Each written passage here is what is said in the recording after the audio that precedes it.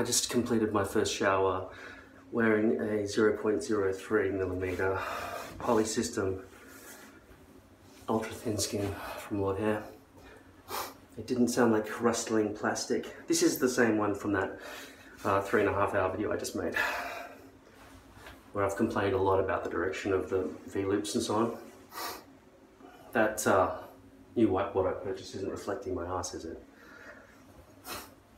Anyway, this is going to be a test. After every shower with the lace, I've always had to pick out all the bloody glue at the front that's become soggy. And so now, given that this is kind of like a waterproof rain helmet, okay, so I am seeing some, well, the hairline looks like shit still. Okay, and any glue that I'm seeing here now is because in the video, if you saw the last one, I placed it down and then went, oh shit, it was in the wrong position. I had to take it off because it's a lot more difficult to place lace down than, a lot more difficult to place poly down than lace. So this glue here is from that, and I never got rid of that. But it's a lot less messy given that I never painted a full layer of glue onto my scalp. This is a pre-glue unit. And as I was talking to you in that other video about the trick to disguising all this rubbish, because the hairline looks atrocious. Like, looking at it now, it looks ridiculous. It looks awful. I'm going to continue now a little bit. Maybe I'll just use a safety razor or scissors to just try to get rid of 1 millimeter along the front hairline so I can try to fix up this ridiculous barricade of hair as opposed to a wall of hair. Because this is supposed to, I was told this was medium light density, this poly, but from just looking at it, it seems like extra thick rather than medium light. It's heavy. Now you can see that part there where I've taken the hairs off and yet left the poly there to stick to the scalp. I get the feeling that that might be the way to go, even though it doesn't look great. It at least provides a buffer. Though I can see that glue can gather around the base of it, around the perimeter of the...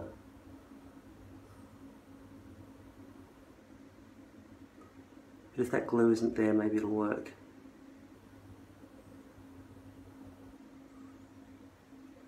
Yeah. So just make sure that there's no glue collecting dirt around that. And I think after this first cleaning of the hairline, I can't imagine glue is going to get out. It is really a lipless system.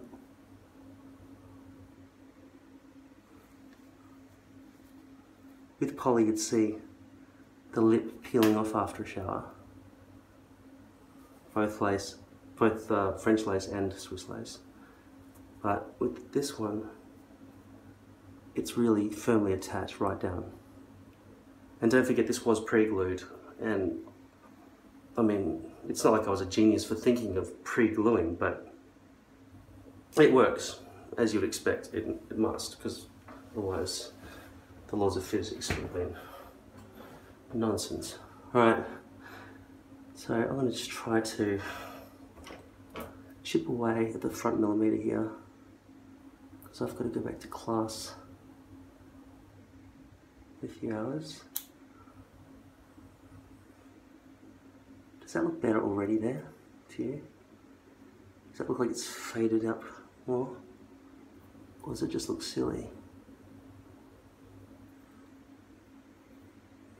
Because it achieved what I was intending right there.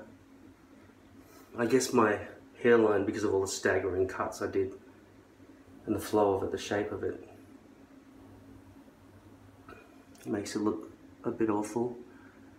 I guess I'm not standing back and taking in the big picture. Yeah, I can see wall of hair from a distance. Doesn't matter how close up you come to it. It needs to look good at all distances. Also, this bit here, I never really inspected properly what the problem was going on up here. Did I miss by a mile? Are they actual hairs that are stuck down in between the gaps?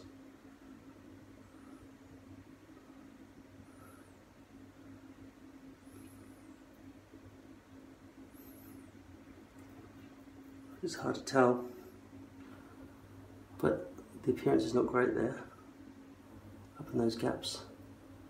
Is there any folding around the lips there? So yeah, so with the shower, the shower on my head with this on, it felt like it was my natural scalp. It felt completely like it was my head that was being touched by the water. Because this is so thin that it's thinner than most condoms. So you can feel it.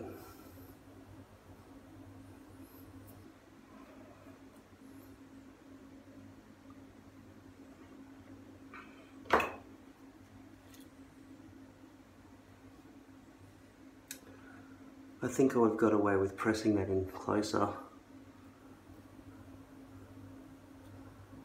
But I did not wet the hairpiece properly to make it malleable. Okay, we're seeing some white stuff back here. That's bad.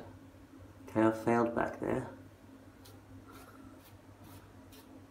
There's no time for me to change this.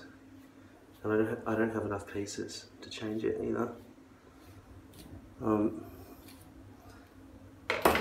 This stuff around the front perimeter here is they're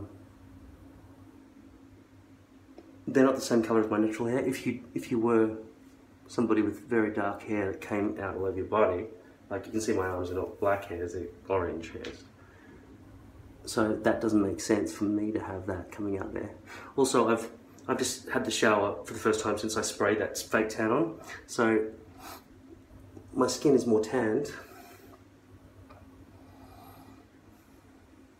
But yeah, obviously the first layer of this stuff, when you put it on, it just shows you where you've done it. That's not the color that it will finish at.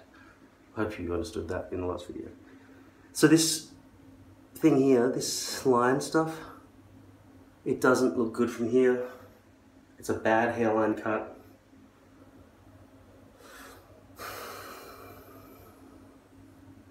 And now I'm going to adjust it,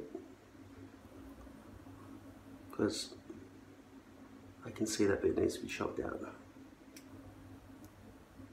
Not that this will make it perfect. You see how that looks when you're peeling it off? So I'm going to take a chunk of that.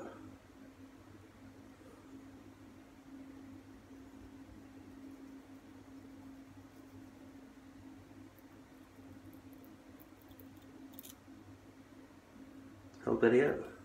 You see it before me.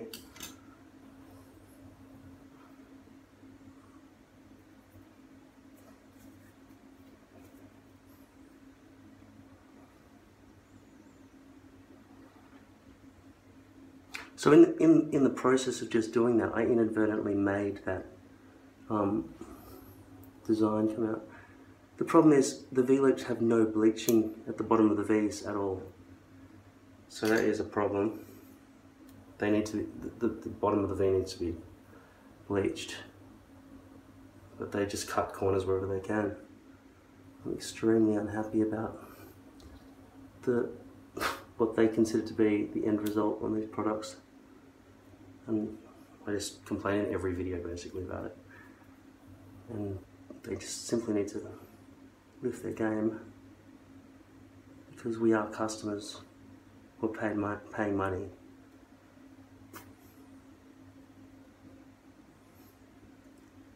So I'm getting rid of that. If it was blonde, I'd keep it. And you'll see a discrepancy in skin color there from where the fake tan has just been stopped by that poly.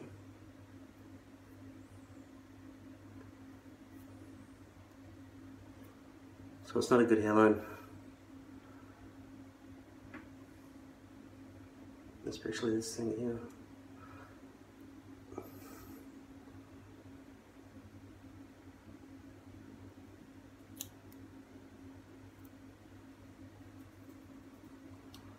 One thing I'm not playing with a lot, which I would have with lace, is glue. There's not glue all over the place. It's completely, the glue and the poly unit come together. And when I chop off the poly, the glue mostly goes away as well. This is not a gigantic mess here. And I think that's also aided by the fact that I pre-glued the piece instead of pre-gluing my scalp. So that was a good move. I recommend it if you can do it nicely. It feels a little bit icky when you first do it. This front bit in the middle here doesn't look great. Looks like there's been some curling there. Curling is the edge of the poly. It's so thin that it just ends up like that, and you've got to try and scratch it out. But it doesn't want to get scratched out.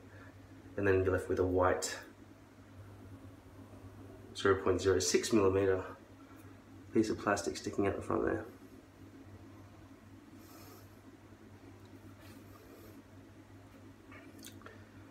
So I'm still left with a conclusion basically that it doesn't look natural. It is simply nothing and then boom, hair. And while this exists on some Greeks and so on, it doesn't exist on Caucasoids like me. That over there seems okay. The bit of the mess going on with that very slight amount of poly with stuff on it. But I think that's also because this hairline contours naturally in a more natural way than that side. But on the whole, from a distance, does that side look more natural to you, or is it still just way too dark, too quick? There's only one solution I've got left, but I am about to go to bed. I've already taken sleeping tablets, and that is to run bleach along the front hairline. But for now, I'm just going to darken that again. Also, I'm happy to report that the spray tan did not dye the poly brown.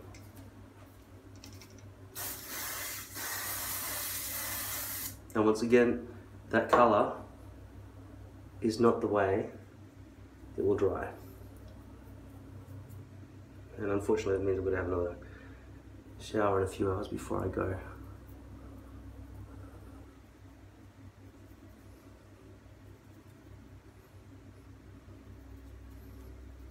So if you've never used spray tan before, basically most of them nowadays come with some temporary colouring just to show you where you've sprayed, but that's not the chemicals that will cause the tanning effect. That's a separate extra bit that they put in there. Okay, when it's tanned, when it's that dark brown, it seems like that's the right hair colour.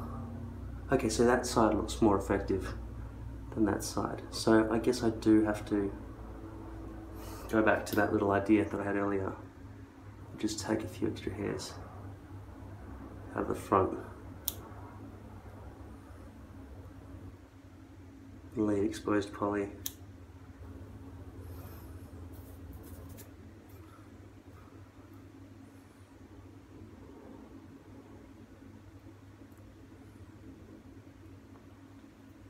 But the improvement looks absolutely minimal.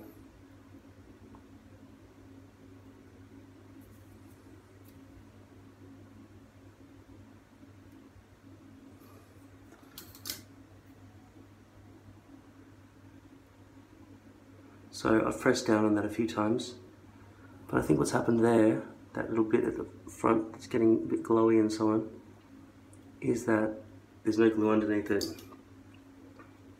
I'm surprised there's enough glue to hold it down at all because of what I did.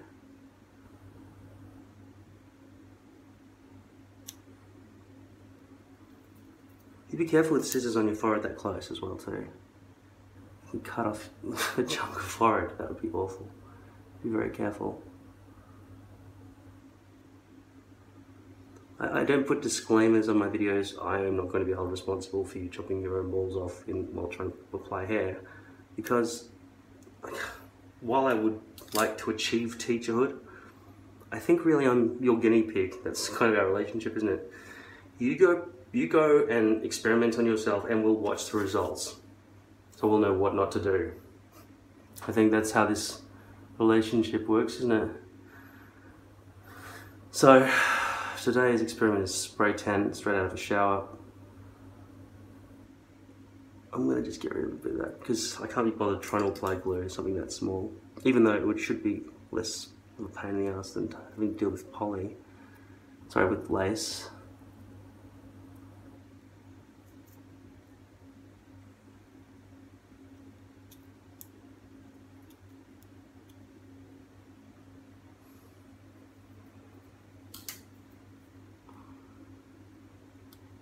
And you can't pinch poly out, you have to use scissors for everything. And make sure you wash your fingers, man. You don't want that staying there for 5 days. And woman.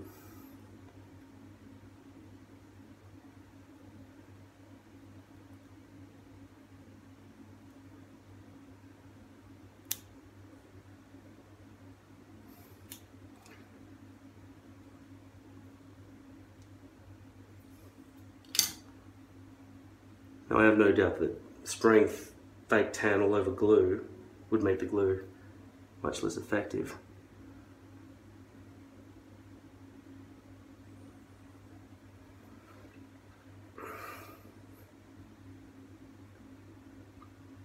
That side is kind of like, I wouldn't be too afraid for having to have people see that exposed.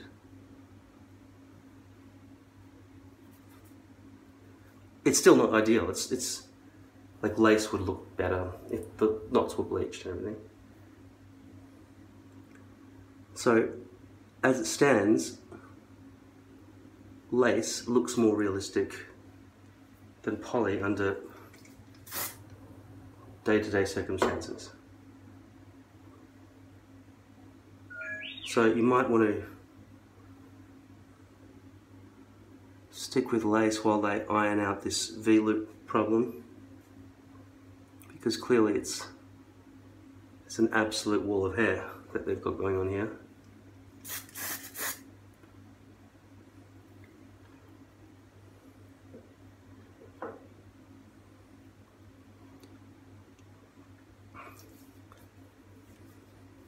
Am I aware that I'll have a tanned forehead and the rest of my face won't be tanned? I'm going to try and fade it down a bit. But you saw after the shower, that was straight after doing that yesterday, so I wasn't suddenly an Indian. Do you know Indians are also Caucasoids? Same race as me. So colour is not indicative. Skin colour is not indicative of race.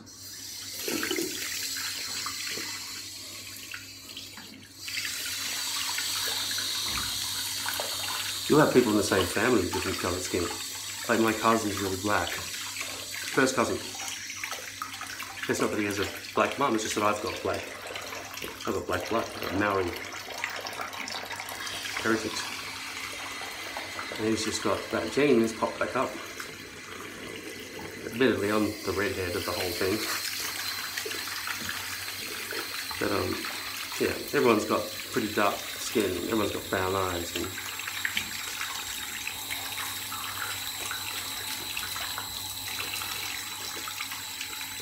so yeah, isn't that interesting that an entire country of people who've got darker skin are the same race as like Americans and like white Americans and white Australians and white British and stuff. Same race.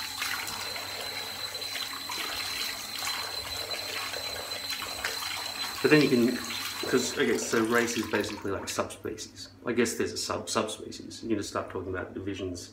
Like Jewish people are obviously Caucasoid, but they've got like a whole branch out from a single village, a tribe. You know, when Moses took them out of Ramses to slavery out of Egypt. You can see Ramses too, by the way. You can see his body. I saw him up close. Egyptians are really amazing in the way they let you get up close and touch everything. And even after 5,000 years, it seems like the entire country is full of con artists, and they've just put up these artifacts that there's no way they're real. Like paint on the walls of something that's been exposed to the air. It's still like, it's pristine, bright red, not maybe one flake of paint missing. It doesn't make any sense. It looks like it was just done. Like we're renovating the pyramids, they're not. But imagine if they did, they could renovate. Oh yeah, we've got some, we actually found some ancient sea scrolls that include photographs of what the white with gold tip pyramids once looked like, and we're just going to renovate. In fact,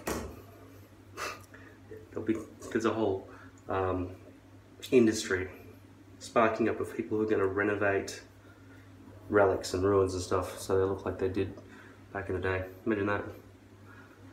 Would you be happy about that?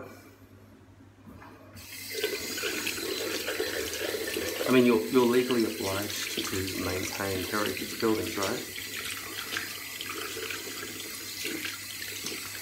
So the low profile poly allows it to seamlessly go through forward with the head. So if you're going to wear your hair forward most of the time, then poly's great. But like I say, your hairpiece actually fails, obviously. If you can't have the wind blow back and have people see your hairline, that's ridiculous. Or when someone gets a glimpse of your hairline and goes, hang on a second, that's a dead pigeon on your head. Probably not a pigeon, more like some sort of rodent hat.